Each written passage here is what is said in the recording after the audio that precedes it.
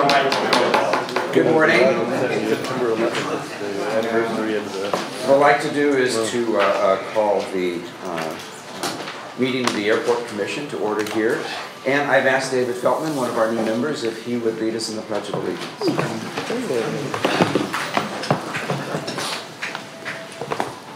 Pledge allegiance to the flag of the United States of America and to the republic for which it stands, one nation, under God, indivisible, with liberty and justice for all. Thank you, David. Before we go on, just to make a note, today is 9/11. It's one of those days I'm sure that all of us remember vividly, and we know where we were and what we were doing. But I didn't know if anybody wanted to make, on the commission, make any comments, or just to recognize today as 9/11, a very horrific event in our history. Pardon me? Yes. Pardon me? All right. How about a moment of silence?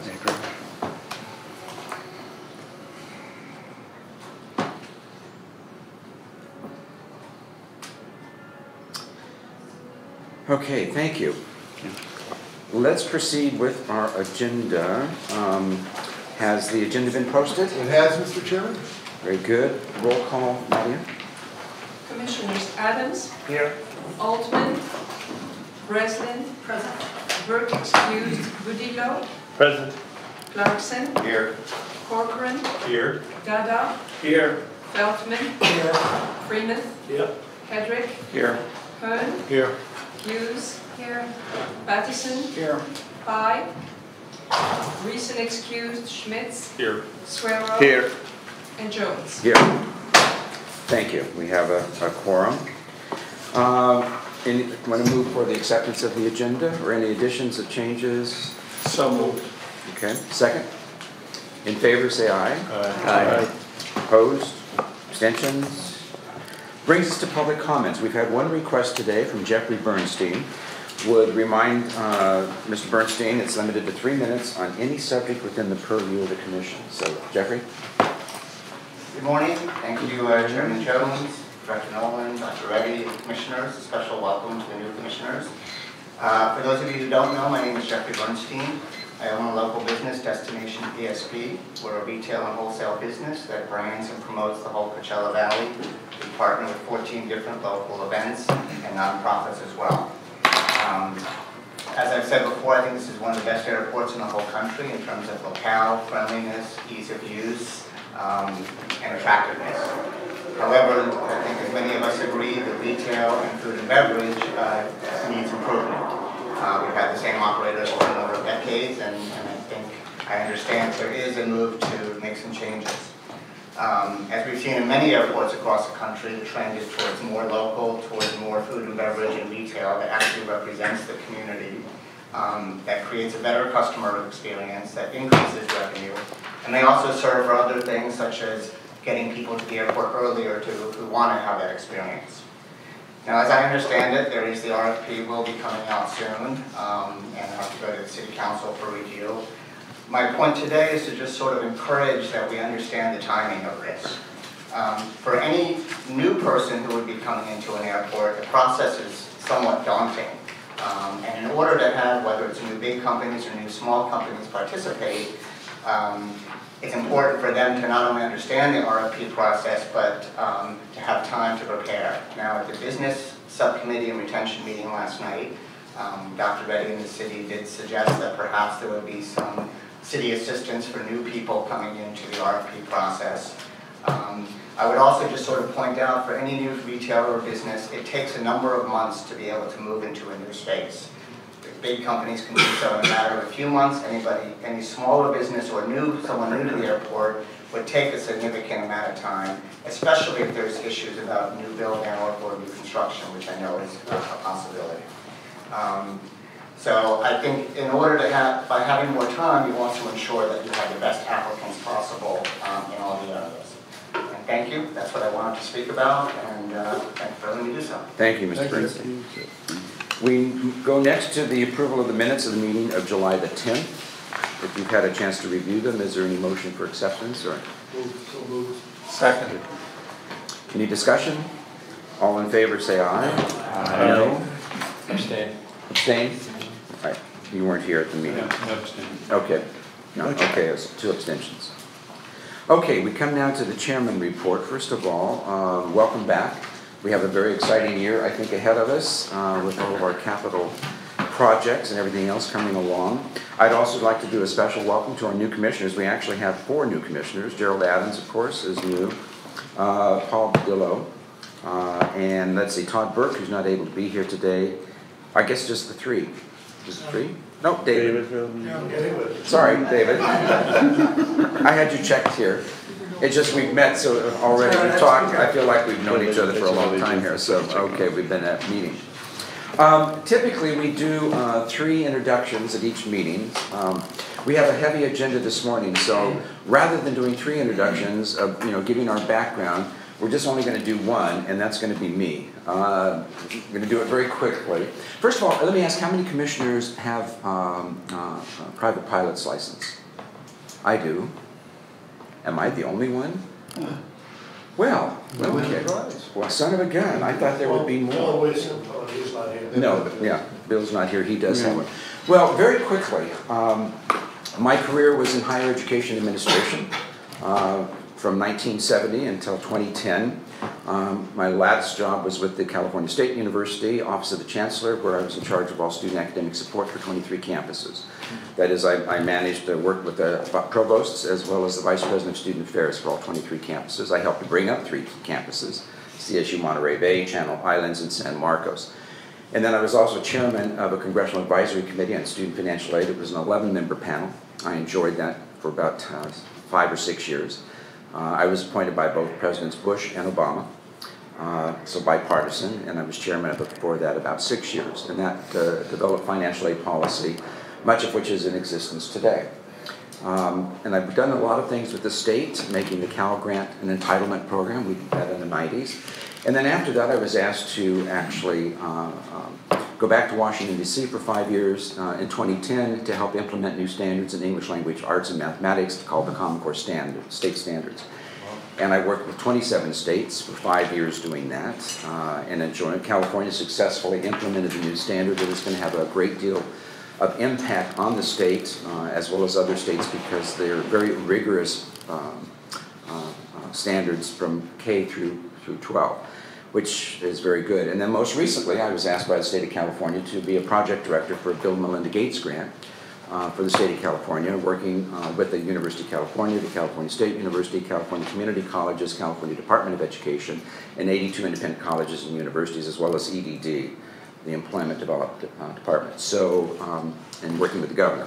So that's what I've been doing for the last few months. What I was going to share very quickly with you, so that's kind of my background, that's where we come from. Go ahead, Tom. Is when I got my private pilot's license, there was a,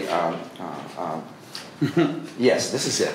When you get your private license, there's a kind of a tradition of taking the shirt that's on your back at the time, which I wasn't expecting to solo that day. I soloed actually in 1983 at Hemet Airport. Took off from the Redlands Airport, we got to Hemet, and the instructor said, I'm getting out, I want you to do 3 touch and goes, which is really, really scary. I said, I'm not ready. He said, yes, you are. I think I had 7 or 8 hours under my belt. And he got out of the plane and said, just take off and go. And actually, as you can see, because I guess I was very happy with my 3rd landing, I said my 3rd landing was perfect. Clearly, the 1st and the 2nd one were a little less than perfect. But if ever you've done anything, it was exhilarating to have that kind of flexibility and freedom and to take off for the first time by yourself. So this is my log, first page that shows when I did it, my pilot's license at the time. And I used to enjoy flying to Catalina, San Diego, Santa Barbara, Las Vegas, all sorts of different places, particularly Catalina because it was the most challenging. In those days, jet aircraft, the small ones, were going off the end of the runway. The runway goes up and then it goes down and it begins at a cliff. So there's an optical illusion, so a lot of people land downfield and don't have enough time to land and they go off the other end. Anyway, so I thought I would just share that with you this morning. So I was very proud of that achievement. So there we go. So now you can add that I've done mine. But starting with the next meeting, we'll pick up probably, well, we'll do 3 more. But we have a heavy agenda this morning, so we'll continue to move forward on that. Let me turn now to any introductions or presentations. I do, Mr. Chairman. Lightsmark. 2 items of interest is sustainability. We have installed the first airport's bottle filling stations. There are 3 of them throughout the terminal complex. This will help reduce the use of plastic bottles in water, make it more convenient for the passengers, and just it's a nice trending feature. Any questions, comments? Didn't San Francisco Airport today, are in the process of They banning? banned all of it. They banned them. We're on to the next topic. Oh, sorry. I think we better, for the moment, Okay, go ahead. stick with that. That's a complete different topic of its own. Now, looking at this photo, you should get very excited, because I do. That black area, we applied another layer of fog sealant to, if you recall, about 3.5 years ago, we actually did the entire rehabilitation of our terminal apron.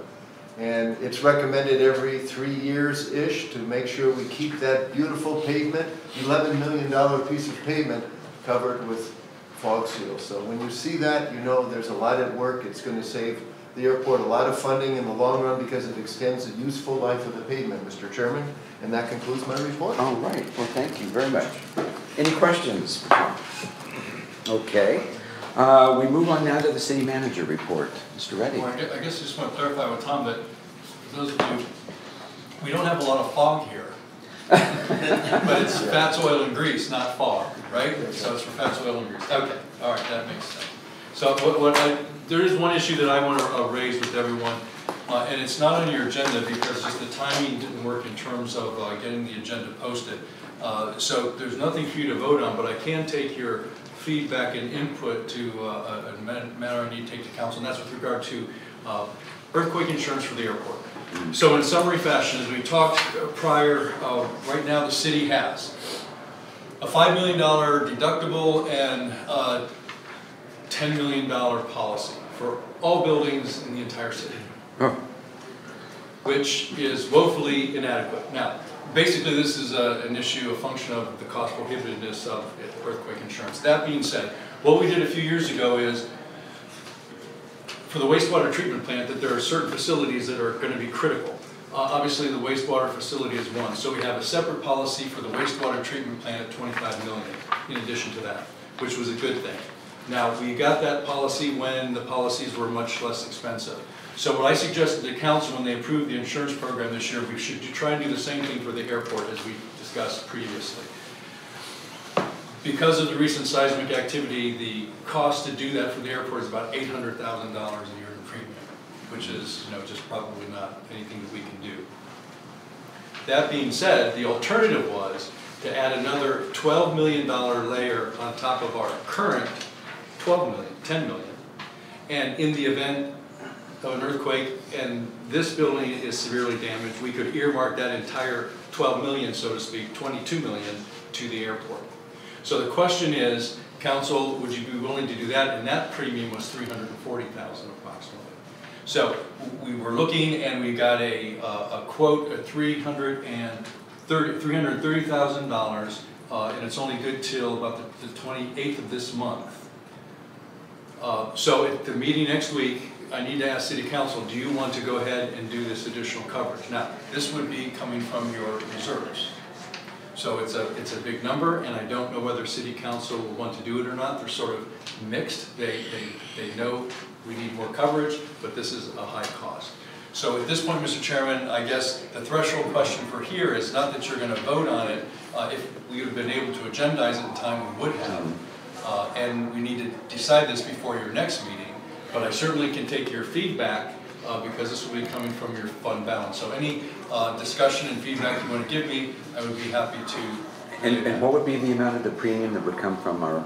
It'd be $330. Now, the full amount would come, I suspect council will want the full amount to come from the airport, but then that means the airport would have coverage.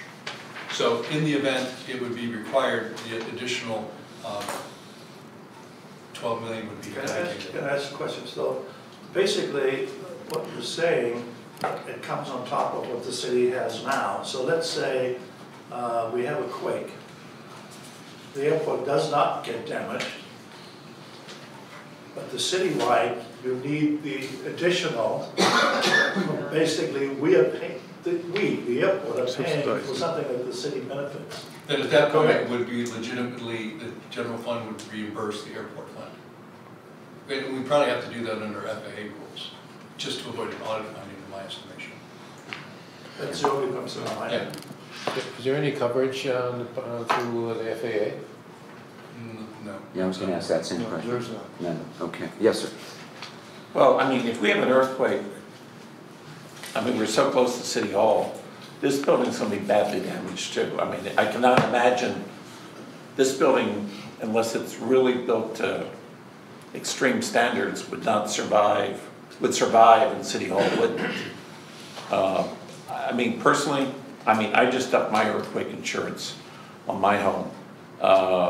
I think it's critical that we do it because this is our lifeline. The airport's our lifeline for the valley. Oh, no, I agree, we need it. I'm just saying maybe the city should kick in some of that. That's what I'm saying. Dr. Reddy, maybe I can share with this group that currently at the Hilton, we have a in-house convention called Southern California Earthquake Center. And we have 540 scientists from all over the world. And I had the pleasure to have dinner with the director of the Southern California Earthquake Center on Friday. And I posed him a question. How far our fault line is pregnant? He said 16 months. That's how far we are in trouble. And definitely, yesterday he said he would like to come over and do a good presentation next time he's in town to the Greater Palm Springs Convention and Visitors Bureau to educate how far and how deep this issue is. That's insightful. Question, what, if there's an earthquake and the runway itself gets, who covers that? Earthquake insurance would not cover that, would it? But It would cover that as well? I mean, you Not have to just buildings presume, then? you have to presume, depending on the severity of it, that you're gonna have some outside assistance. And presuming the highways are busted, that's gonna be your only way in, you're gonna have to have, federal emergency and state to get the Right, runway open. right. So my sense is whatever money we have would probably have to go more into the building. Now, again, who knows exactly what happened. Exactly. Any other thoughts or comments? Anyone? Can we questions? have a sub-policy, so that way we are more, Have a what? a sub-policy, earthquake?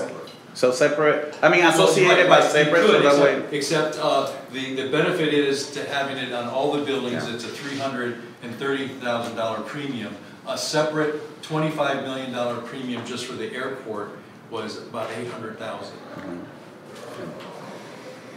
Tom, how much reserves do we have currently? Well, we have enough reserves to carry the airport for about half of its fiscal year. But in the So that catastrophic, amount is what, about 9 to 10 about million? 9 to 10 million. Plus we have some other reserves that are mandatory under the signatory agreements with the airlines. But in a catastrophic event, clearly the structural aspects of the airport would be the prime concern of that as well. I would highly recommend that, knowing we do have the reserves, 340,000 in the scheme of things is minuscule to what will take to substitute and replace the damage to this building. So I would like to see, and we recommend. Well, we can't recommend, it wasn't on the agenda, we're just giving feedback, but let me get a sense. Yeah, let me get a sense from the other commissioners. Are you supportive of this? I mean, we're not taking a vote, but to give feedback to David to go to the city council. And just Okay. to clarify, this is just a one annual premium. So this is Correct. just the one time that it would have to be renewed, or it's automatic renewal? No, it would be, we'd have the same issue to deal with next year, but obviously we do that in a more sooner deliberative way. Is the premium locked in for how many years? 1 year, just 1 year. Just one year. Question, is there a process for doing a seismic evaluation of the risks at the airport? As opposed to the earthquake comes and we find out what's been most vulnerable? I'm not opposed to $330,000 expenditure, I'm just wondering if we can do a pre-event assessment of what our biggest risks are. Well, what I can tell you, it's a good question. So to get this quote, our broker, they actually had to come out and do what their initial assessment. So can they do a deeper one? I suspect so. I can make inquiries on that, but they did have to do an initial assessment for them to even be able to give us this quote. But you have a time limit on September 28th. Yeah, for this quote. Otherwise, it potentially could go up. So that's the urgency of getting it to council on the 18th. And so you're taking that for action to the city council? Yes. Now, I think what you could do is, what I'm hearing is, I would merely just say that the commission didn't vote on it, it wasn't on their agenda. They were generally supportive, but I think we should add the proviso, and the important proviso, that if there is an earthquake and the dollars are not spent at the airport, then the general fund would reimburse the airport fund for that premium. Okay. And you'll make that clear? Okay. My sense from the nods and the body language and the rest that there's pretty much consensus to support that, David. So I think. Mr. Chairman. Do you have any other items on your report? No, the only other thing that caveat is sort of what Avtab had indicated is talking with the physicist, or the earthquake specialist. What my sense of all this is, all you have to do is look outside to these mountains, and you know how they got there. Mm-hmm. So, yeah. I remind people of that, yes. I was born and raised in Redlands, and I remember the Tehachapi earthquake in '52 that threw me out of bed. So Okay. I was 4 years old, I might add. But yeah, that's Hutterville. That's all up thrusts. Very good. David, one quick question, and I think it's later in the report too, but the City Council was going to act on July 24th about the ticket wing remodeling as well as the new seats for the Bona Concourse, and I believe they did that. Yes, the staff reports. Okay, we'll get to that. Several others. Okay, right, we'll get to that later. Okay, that just was, I know, on others' minds. All right, moving to the budget and finance report, sir. Thank you. Mark, could you stand up and... Thank you, Mr. Chair and members of the Commission. It's early in the season. We are, of course, looking at the numbers through August, and we all know that our revenues typically for July and August are not certainly at peak. But so far this year, on page 1 of the revenues, you can see they're tracking very well. The accounting department and finance group has posted things in a very timely fashion with our revenues, and most of those are up significantly compared to last year. I want to point out the lease parking revenue, which is up about $124,000 year to date, in part primarily with the significant increase in the rates that we had, which was fully supported by the commission, and that is tracking as we anticipated. So the revenues are looking very strong for the year. Next month, we will be looking more closely at expenses, because on page 2, many of the expenses and the allocations for the current year have not yet been posted. Again, it's just a timing issue. We're early in the month, and those things will catch up as we get into September and October. I did want to point out, though, on page 3, we have the analysis for the bottom of the page for our funds.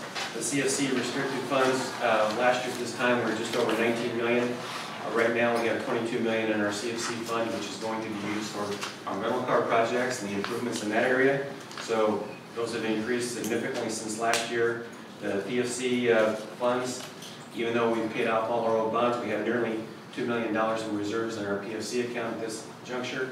Our capital restricted is just over $9 million, and then the airport unrestricted, the 415 account is at $9.1 million. So we have significant or ample money to pay for the insurance as necessary, and as we move forward, we're in good shape with our revenues and our cash flows and our fund balances. Thank you, Mark. Any questions for Mark? No? Okay, thank you.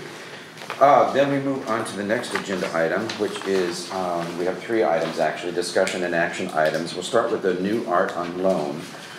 You have in your packet, it's a recommendation from the Public Arts Commission to install a piece here called A Tale of Survival in the Face of Crushing Inertia.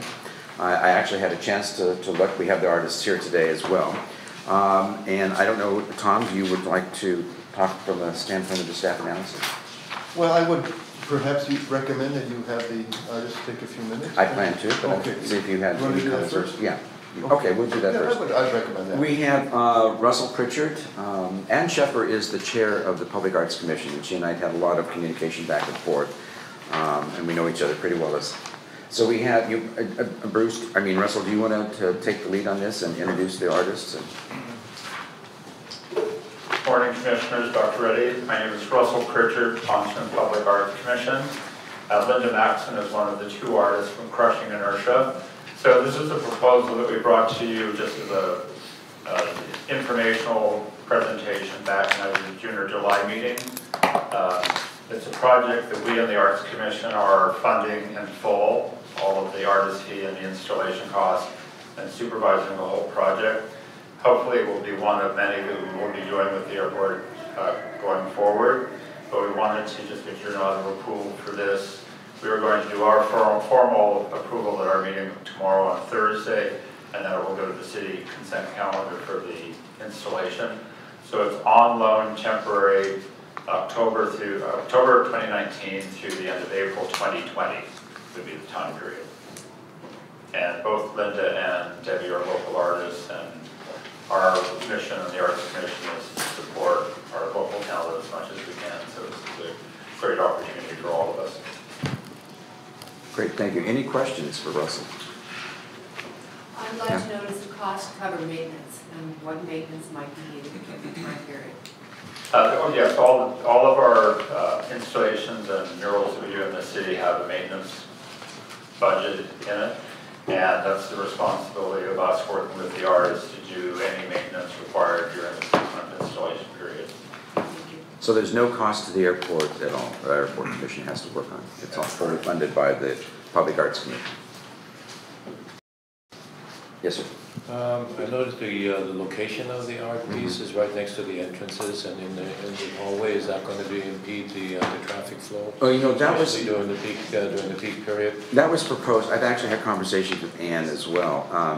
I personally think it would be easy to, and Tom can speak to this too, better to be in the regional concourse, quite frankly. Would get more visibility than it would be, and yes, it could. Tom, do you want to speak to that? That is true. Here's the art piece itself, and there's the art piece. There'll be two pieces, and I believe the dimensions are 3 feet by 9 feet tall. The lobby is the busiest junction in the airport. There's no doubt about that. We're 15% over last year's traffic. It's going to even, and this picture isn't really representative of how busy it can get. So there's no doubt that I'm not sure it would do the justice, art, to have such a congested area where people park their luggage in front of it and people are leaning up against it talking on the cell phone. So the regional concourse, for years we've been thinking about how it's reminiscent of a library.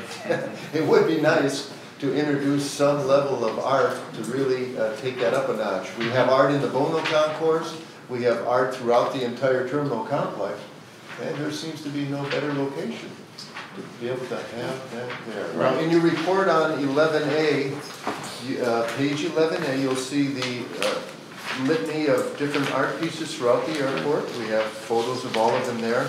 This art piece certainly would be a complement to the already nice array of art that has graced this airport for many, many years.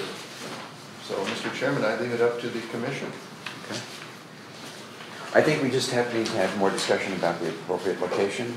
I think, and I've had a conversation with Ann as well, the chair of the Public Arts Commission. And honestly, I fly out of here almost weekly, as a matter of fact, and sometimes twice a week, almost always out of the regional concourse. That gets so much visibility down there. It would be, I think, a great opportunity for it. Throughout the year. Throughout the year. Yeah, throughout the year, yeah. Can we make a recommendation accordingly? Yes, we could. Okay, go ahead. Yes, I'd like to move that we approve the arts installation, but do so in the regional concourse. Second. Second to that? Second. Any further discussion? All those in favor say aye. Aye. Opposed? Abstentions? Very good. So you can report that we fully endorsed it, but to the regional concourse. Okay. Great. The next item we go to is the car rental project design. You have that in your packet as well. This actually talks about engaging the firm of Gensler and Associates. I was on the SOQ, not here, when you rotate it off.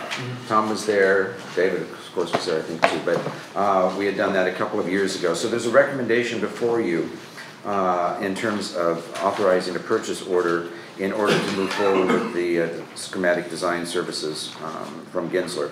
But let me turn to Tom to give us any background information. Thank you. Just to elaborate on what you were saying, Gensler has a very rich history at the Palm Springs International Airport. They were the design firm for the Bono Concourse, the iconic Bono Concourse, a remodel of the courtyard and a semi-rehabilitation of the terminal and regional concourse as well. So they are well versed, they're well known, and their reputation precedes them around the world, actually.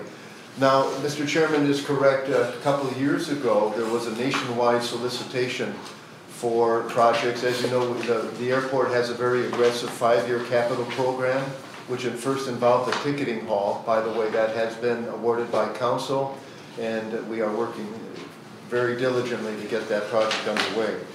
So in that selection process, each of the 3 firms that were selected had a specific level of capital items that were assigned to them. And one of them, to Gensler, if you recall in their presentation, was very impressive in regards to car rental facility. It was very impressive. So this is not an arbitrary thing, it's a very direct thing through a nationwide solicitation.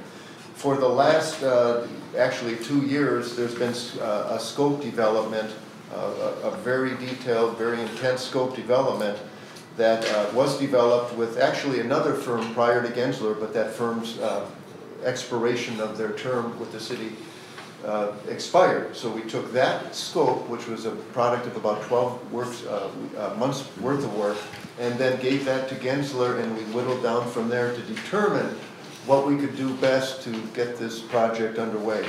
Now, I think the most important part of this project is to understand what you're voting on today is just the schematic phase. For those of you that are familiar with that, we'll take it up to about 30% design and work very closely with all of the car rental stakeholders and other players within the city and so forth to determine what is an acceptable architectural palette and, more importantly, what is its functionality. So that schematic process is really where you roll up your sleeves and determine what will be built and so forth. So this is schematic only. Once schematic is approved by City Council and the Architectural Advisory Commission and so forth, and the Airport Commission, it will have to then segue into design development, which is a more intense part of the project where they really get down to the designing and so forth. So with that being said, I provided a lot of data here, and I'm going to Mark, please. Thank you. In the report itself, going back to the master plan is really the brainchild of all of this. This is not something anyone thought up. It was a product of the master plan. In the master plan, it looked at our terminal area. The #1 priority is to carry out our aviation-related functions, which we're doing, and we identified the ticketing area as a project. We also identified that because the car rental has such a significant presence here at the airport, it needed to be accommodated in a more efficient way. Now, transactions for car rentals, as you can see, since 2014 to 18, we've increased from 202,000 all the way up to 235,000. Now, ironically, one would intuitively think with the introduction of rideshare that there'd probably be a difference in that trending, but that doesn't seem to be changing much at this point, and it's very difficult to really pinpoint that. So, working under the assumption that car rentals will continue to grow, we've got to address it in a very equitable and intelligent fashion. By the way, everyone knows from a budgetary process, it's our #1 source of revenue. The car rentals have actually told us that PSP Airport has one of the highest rates of car rentals per passenger than anywhere in the country. That's because of the world destination, the attractiveness of destination, and of course, golf courses. So as we look at that, the current facility, I went out on the roof the other day, this is not peak season, but I took a photo. This is the current ready return lot. There's 279 spaces appropriated for car readiness, and then 164 spaces coming off of El Cielo to be able to return the vehicles. I can tell you with great certainty, because every one of the management staff in this room, including myself, have been out there actually shuttling cars around during peak season. It can get very congested. So the crux of the project centers around utilizing that area, but this old hangar from the 60s needs to be removed. It's not really used for anything other than the customs and currently the USO. Both of those will be relocated within the scope of this program. So as you can see, during the peak time, the master plan said in order for our baggage claim area to function in accordance with FAA standards, and the FAA has standards looking at the peak time demand and the number of linear feet of the baggage belt. How can that work better? Well, as you can see here in the photos, during that peak time, it's very difficult because of the amount of baggage people are averaging and carrying around. The only way to achieve that is to move the car rental ticket counters and offices out of the bag claim area. That will allow enough depth to that area without adding to the building to be able to rehabilitate and remodel the entire bag claim area, put in state-of-the-art, maybe oval carousels that can handle double stack luggage and self bags as well. So in order to achieve that, it's going to require Gensler to do additional forecasting. The master plan was done 5 to 6 years ago. It's that old already. So that data is going to have to be right out of the box reconfirmed. Gensler is going to knuckle down. Part of the scope is to reanalyze the master plan's analysis, if that makes sense. In that analysis, the stakeholders are going to provide fresh and new input to be able to determine if the original car rental scope predicted that there was a need of about 860 spaces in the parking structure all the way through 2028. We need to reconfirm that, and based on the trends we're seeing, that number may not be good anymore. It may require, who knows, Mr. Chairman and Commissioner, it could require more. Maybe we discover something in that process, it could be less. This is just a schematic that actually Gensler showed in their presentation. And I know there were some other architectural things, but here, our main terminal complex, baggage claim, and in this area, that limited area out there is where we have to actually construct that facility. Now, many years ago, the city manager and city council were involved in the master plan process. The idea of a remote car rental facility was discussed, but it was not appropriate at Palm Springs International Airport.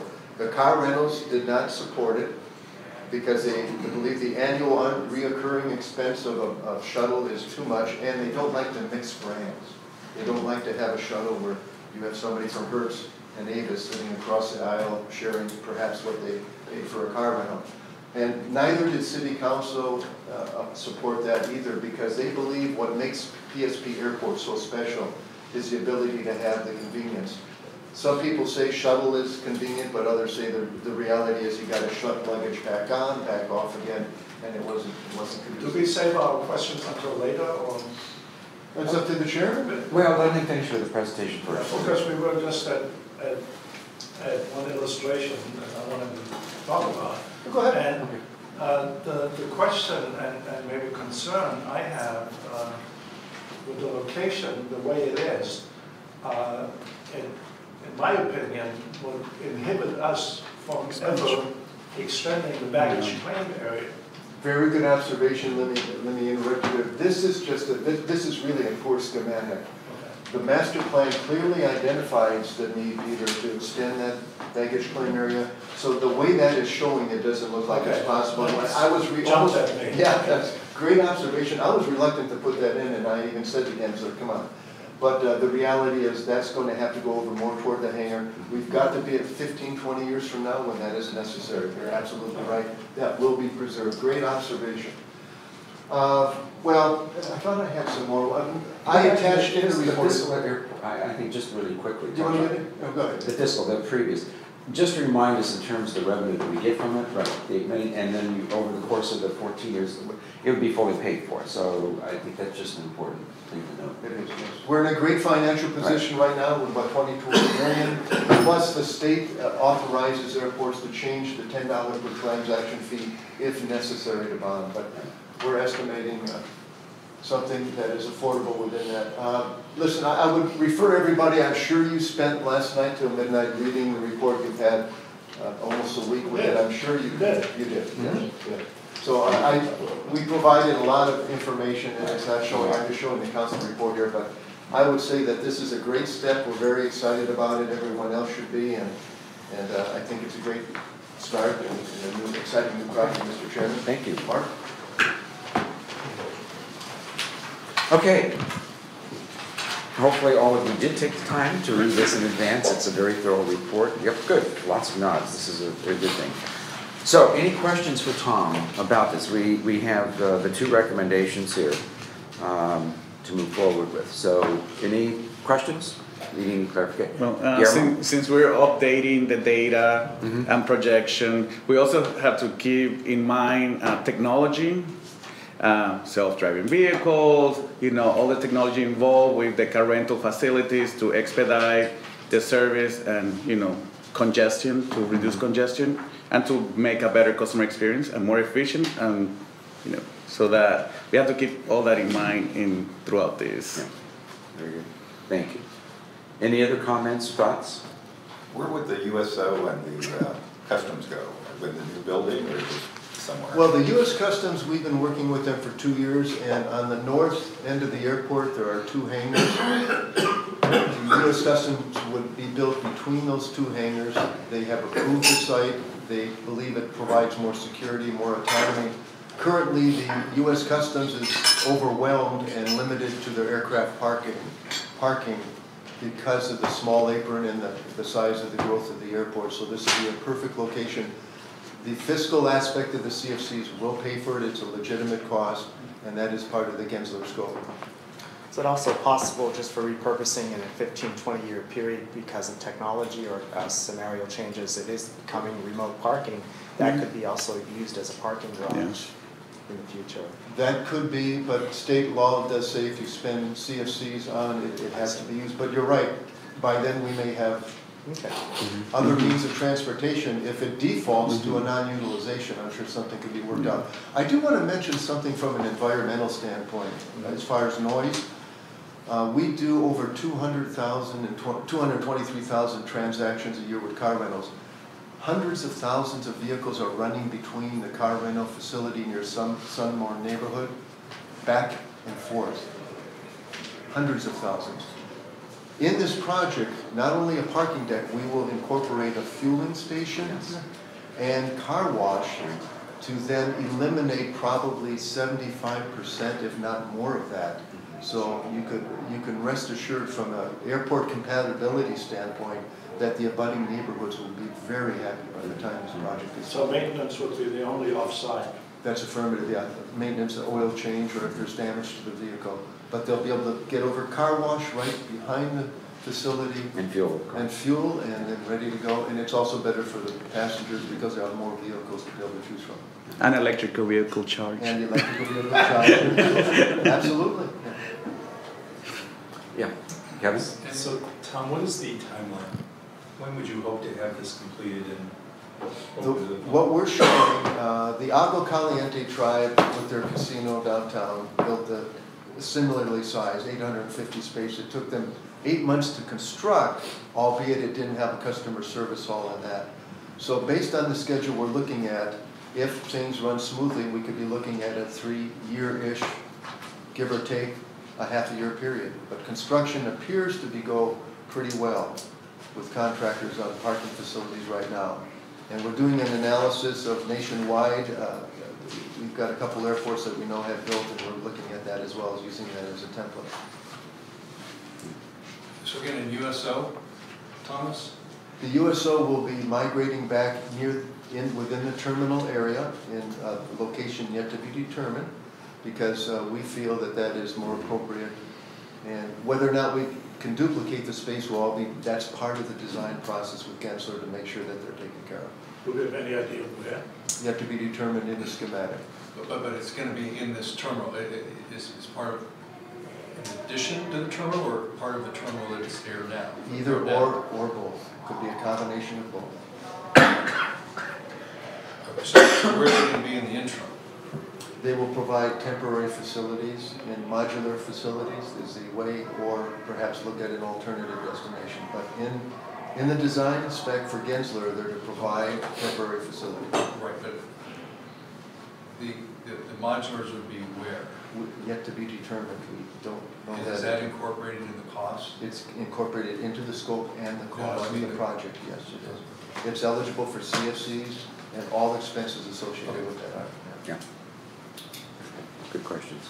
Other questions, comments? Anyone make a motion?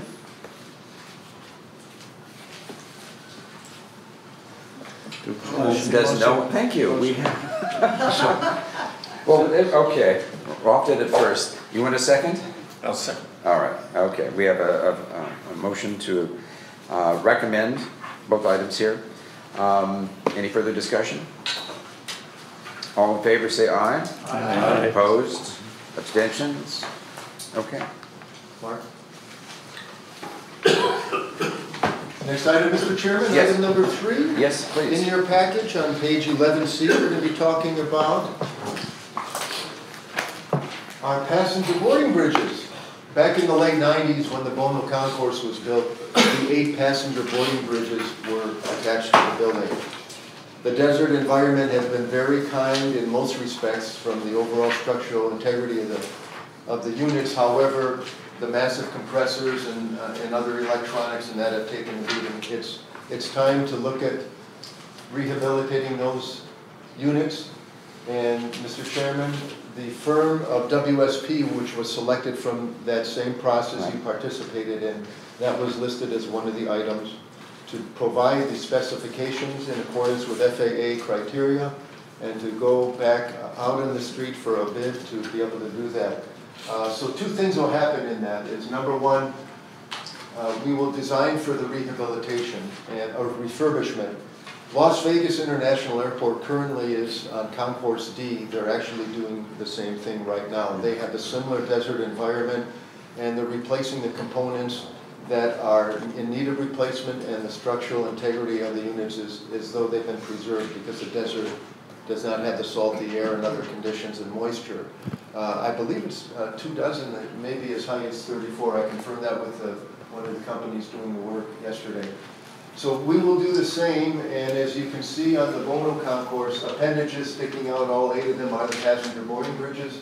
We actually have 6 of them are all the same units, where 2 of them were actually designed for wide-body aircraft. In fact, you remember Air Canada, about a year and a half ago, did bring in the 767. They no longer do, but we actually put them on those bridges.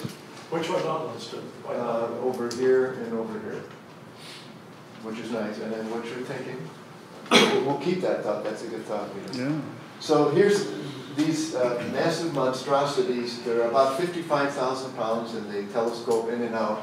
The drive gear on the end of them, you can see, I have some more photos here. You can see the drive gear underneath the unit.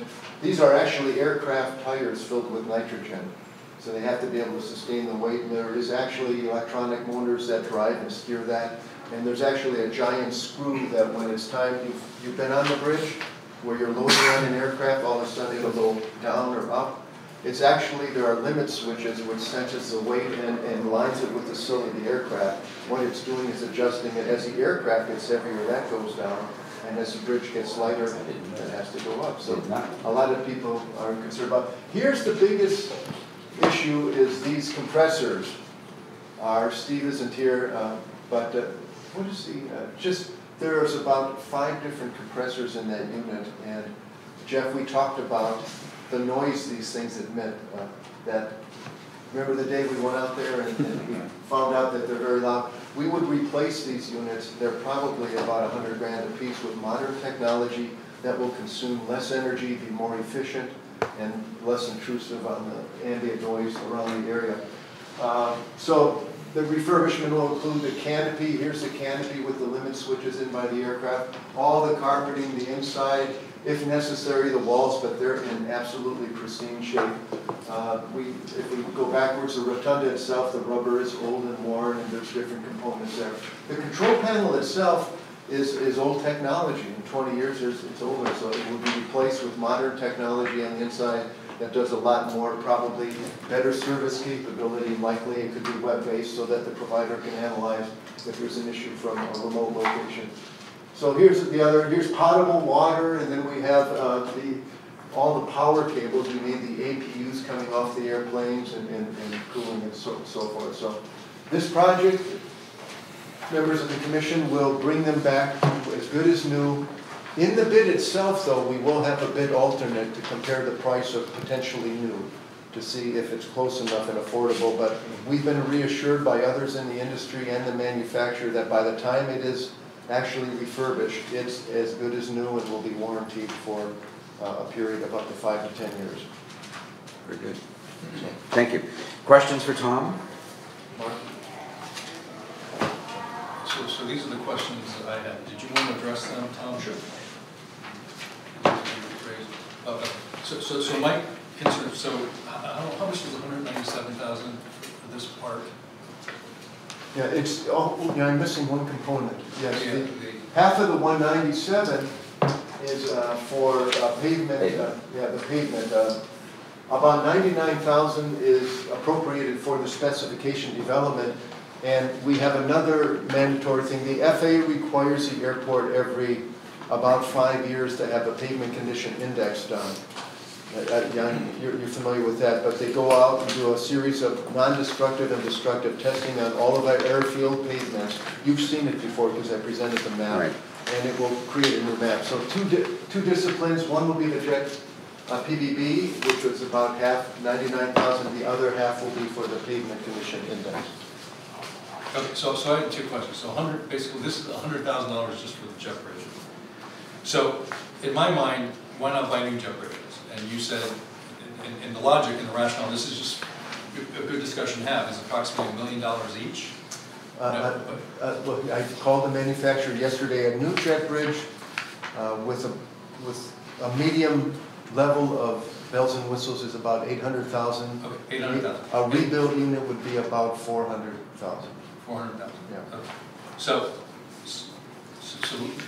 ballpark. Mm-hmm. So what I'm a little concerned about, we're spending $100,000 for this, and then we're going to go out to bid, and we're going to get a price, and let's just say it comes back, it's $700,000, $600,000.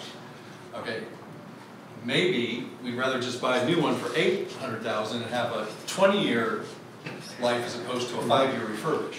So that's just one question to think about. And the next question is, do we really have to pay a consultant $100,000 to tell us what? As opposed to just, and I'm just thinking through the procurement process, you just have the company that does these bridge repairs come in and do the repair.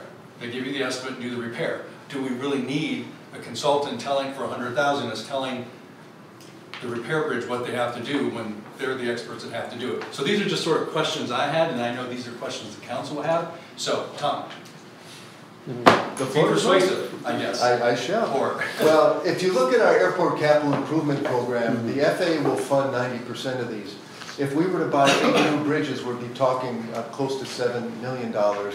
And if you look at our entitlement funding from the FAA over the next 5 years, which includes the regional concourse gate expansion, there isn't sufficient funding to do new.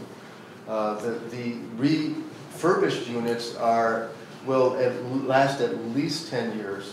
The warranty may be 10 years, but they'll last long beyond that. Las Vegas is one of the most prolific and probably revenue-strong airports in the United States, and they found that it was well worth the investment to do the refurbishment. Well, do you know what they pay for refurbishment? I'm in the process of finding out. I was told by the manufacturer they can't release their specifications, and I've got to call into somebody there. Well, yeah, but no, if you're we can find out. No, we can get it from the airport because that's a public expenditure. Yes, yeah, and I'm working, but he told me it was roughly 400 and less for the number. They're doing up to, I believe he said 34 units on Concourse D, and he said the unit cost dropped. So theirs is probably in the 300 range. We're looking at close to. But if we don't have the money, so why do we have it even as an option? I mean, if you're ruling out that we can buy new jet bridges, why have it as an option? Doesn't make any sense to me. If we're already saying we don't have the money, we can't do it. Refurbish is half the cost, so it'll be about 3.2 million-ish compared to. But will that be covered by federal funds? It will, but we don't have the federal funding. When we look at our entitlement, you have the federal funding for it. No, we do. We have federal funding enough for refurbishment, but when you look at our airport capital improvement program, the obligations of the airport in the future for other things exceeds our ability to get that entitlement funding. Okay, well, wait, just help me understand. So we're gonna do this, we're gonna go get a bid, and you're saying we don't have funding to do it? We have funding to do the refurbishment, and that's what we budgeted, and that's what the FAA approved, but we don't have funding to do an outright Okay, replacement. so that presumes it's half the cost? Correct. Okay, Yeah. well, we'll see, okay.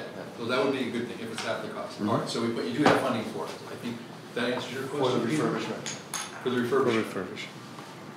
Someone, I mean, I'm asking the question, when we went through the bond issue, why that wasn't a consideration to include that at the time? You know, I mean, to me, I agree, if you could get new bridges, it'd be great. If we don't have the money, it's no longer an option. Exactly. But my question then is, why didn't we consider that when we did the bond issue, we could have included it in the bond issue? That bond issue was specifically for the ticketing wing. But we could have included it. I'm not sure I know. Just as we included, well, Yeah. it doesn't matter. Yeah. It's watered down Fair the question. bridge. But, I mean, to me, you know, that would have made more sense. But now we're here where we are today. Right. So we have to Yeah, really but deal then with if we where don't we have the are. money, then it shouldn't be an option. We should take that out as an option, Yeah. you know? So, excuse me, just for clarification, you're asking us to vote on the study, not the actual estimate for the... Well, they will prepare the specification that goes out on the street for the bid. In there, we will have the refurbishment.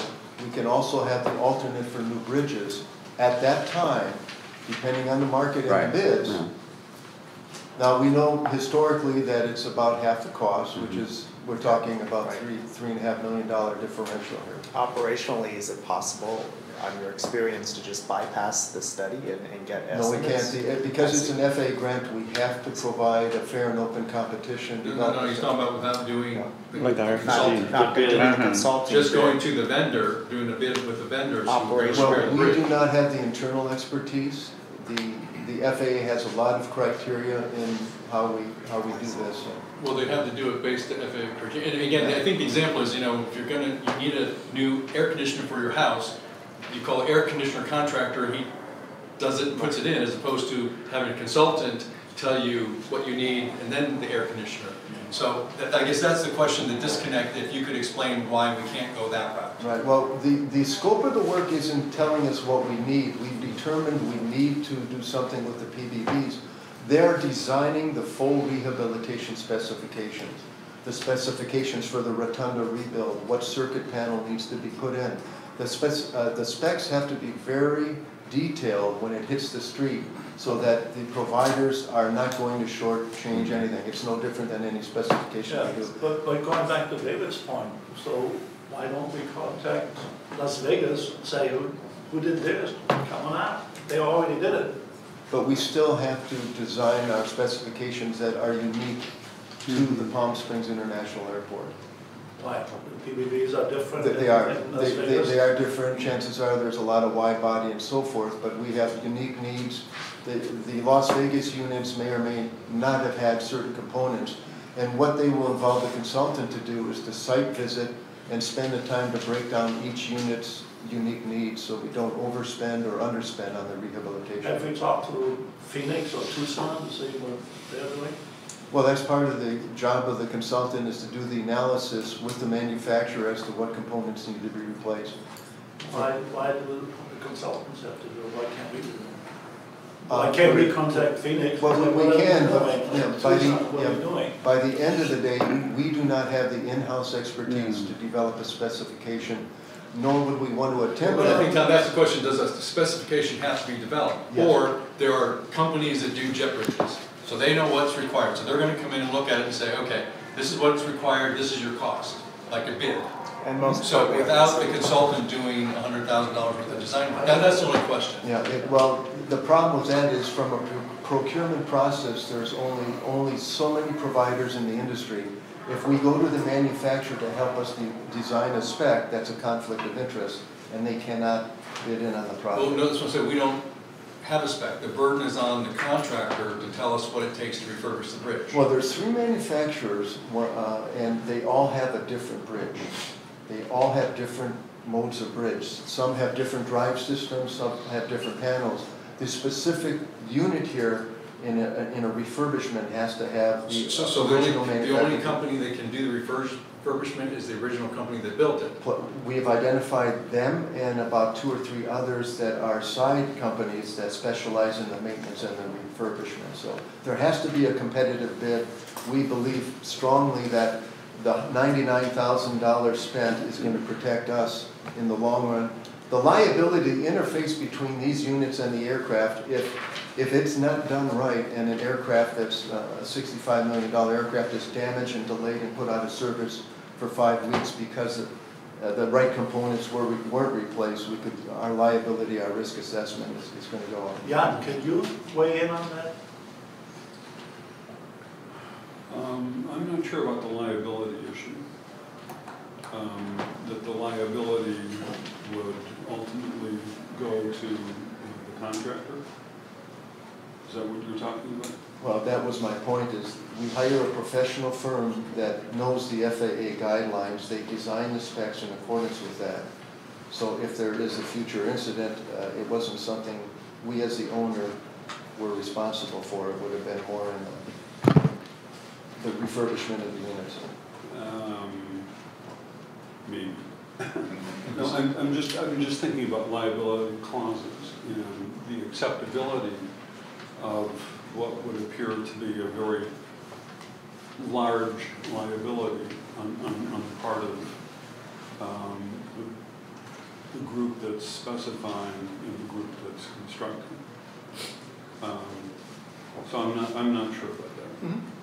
Well, the question, just listening to the conversation, really the question that I hear coming is, can we just simply skip the process and go straight to the refurbishment, or do we have to do this? I mean, that's really what it comes down to, the question. One more comment, and then we're going to need to draw this to a close and make a decision. I have to agree with Mr. Nolan. The problem is if you go straight to the contractors and say, look, we have 8 bridges, we need them refurbished, getting those bids, and then it's based on low bid, you know, some guy may say, oh, I can just leave that certain pump or certain thing here, and I mean, trying to compare the final bids of apples and oranges, you're going to have a tremendous problem. Right. And added cost. And added costs, and you're not sure you're getting what you want. At least I really hate paying consultants. But we're talking about something that's, $8,000 or $9,000 per bridge. But you will have a standard list of specifications, so when the contractors come in, they're all bidding on the same thing. You're going to replace this wiring, you're going to replace this pump, you're going to replace this carpeting. And it's going to be easier for the city and the airport to decide whether we go with A, B, or C. So Mr. Chairman, I would agree that is a very persuasive argument. That makes sense. So I think what I need to do, at a minimum though, before we actually do this with council, is so you have a satisfaction, is that let's just get some data on what a new bridge is versus the refurbished. Because if in the end the refurbished is going to be a couple $100,000 difference, maybe we'd rather have new bridges. So at least we can get that. I have the data, 800 versus 400. Yeah, we already provided that. That's the data. It was half the cost. Yesterday I called them. That was from Phoenix? That was from the manufacturer that actually built the units, and they know from the industry.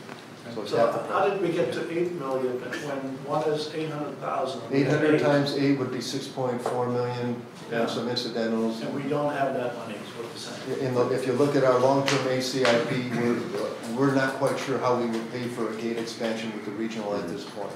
So that $3.5 million could pay for a lot more in the bag claim, refurbishment, and the regional. But we have the funding to cover the refurbishment. Yes, we do. And that's the difference. Would the $99,000 to WSP include inspection services during construction? Yes, oh, absolutely. They'll do visits and make sure that the widget put into the air is within the spec. And just for clarification, we don't have an engineer or technical person in-house to assist with specification and to follow up and to verify what the vendor is. We don't have the expertise. We don't have the, Correct. We don't have the expertise, right. We know enough to be dangerous. Although we are in the Yeah. process of hiring the engineer's position that will give us some expertise in these areas Yes. going forward. Right. All right, I think we're down to the point, I think we've exhausted the discussion. There were very good points made on both sides, but I think the clarification in terms of having, as we go out to bid, the same specifications, because I can see others doing shortcut out. Does anyone want to make a motion based on the recommendations here in our conversation to move forward? Okay. I move that we move forward with the recommendation to hire the consultant.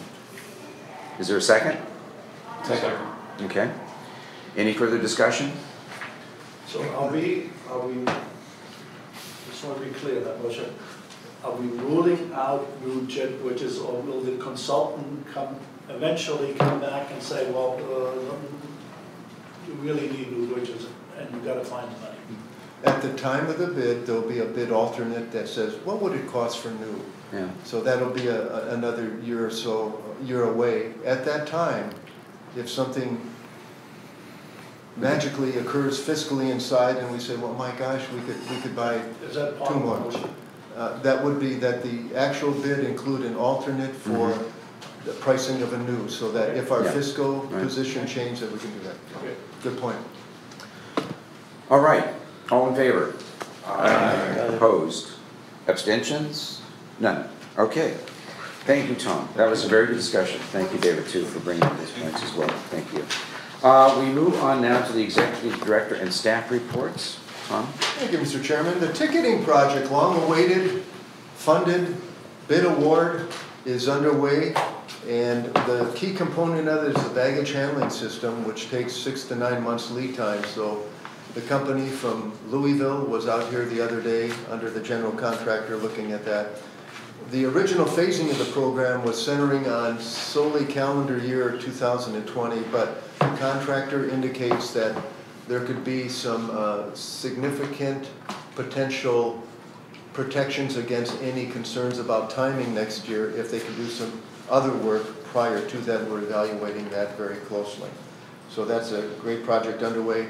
The aircraft rescue and firefighting trucks are about to go out to bid. Ulysses, Yes. yeah. So those new vehicles are going to go out on the street, and we'll get that as well. Other projects that are pending is the checkpoint project and our initiative to expand that checkpoint to help address 15% year-over-year growth. Unfortunately, during the bid for the major ticketing project, the price that the contractor gave us was more than 2 times the estimate. And fiscally, that was not acceptable. We had to hit the street again and miraculously did get something out on the street. The bids are back on September 19th. We are keeping our fingers crossed that the bids come in an affordable posture so we can attempt to get that done yet this year before January. So yet to come on that. That'd be good. Other than that, we are preparing for season diligently. And we'll get to it in terms of actually Tom's referred to it already, the growth that we're experiencing already in passengers. We continue, if you looked at that report, it continues to increase. Any commissioner requests and reports? I have a request. Yes, sir. We talked about the insurance in the airport, which will spend $300,000. Is it possible, Dr. Reddy, to share the risk assessment provided by the insurance provider so we understand how they've assessed the risks here? Good request. Sure. Thank you. Do that. What I can do is, the best way to disseminate that is I'll send it to the director and you can get it to the commission. Right, that'd be helpful. That's very good. Great. Any other commissioner requests? Report of city council items. Those We should go all to- be in your package? Pardon me? Those are all in your package? They are in the package? Yeah, so, Dave, do you want to highlight any? what's here, they're all on the agenda, they're on the agenda for next week.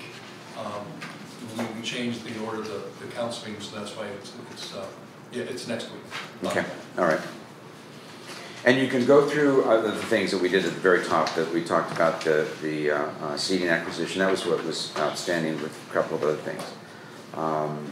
So anybody have any questions on any of the city council items? I mean, they supported what we wanted to do to move forward. There's nothing, they were all unanimously supported as affecting the city, I mean, the airport.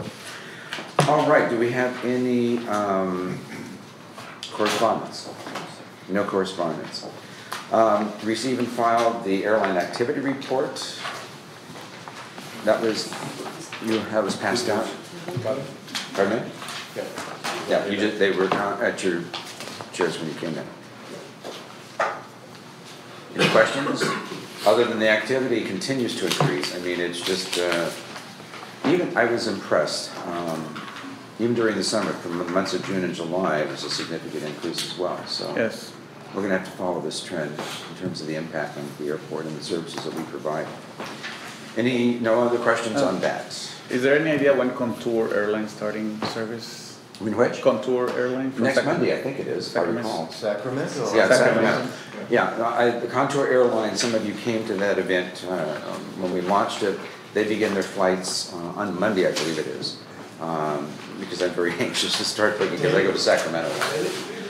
It's, pardon me? Times a week or what? No, it's daily. It is daily. It's one flight. They leave. The problem is, in terms of just timing, because they need to do a turnaround. It leaves Sacramento, I think, around 10:30 in the morning, and then it goes back to Sacramento around 1:30 in the afternoon. Don't quote me on the times. That was my recollection. It was in that time frame.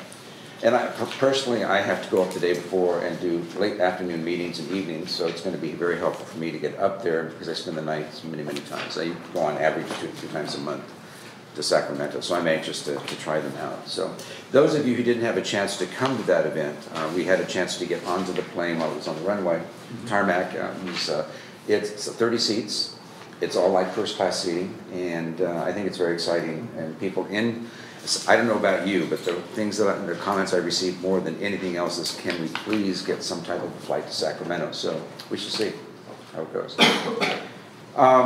Any other comments? Yes, sir, Kevin. Tom, with the increase across not only during the season but this summer, in terms of forecasts, are the airlines forecasting or adding more flights to increase just the capacity moving forward for season? Well, there's an interesting trend that we're analyzing right now, but some of the airlines are down gauging the size of the aircraft and actually utilizing the regional aircraft more to get more frequency as opposed to larger aircraft. So there's somewhat of a dynamic shift going on between the Bono and over to the regional, and I think the net results are going to be more seats, which is good.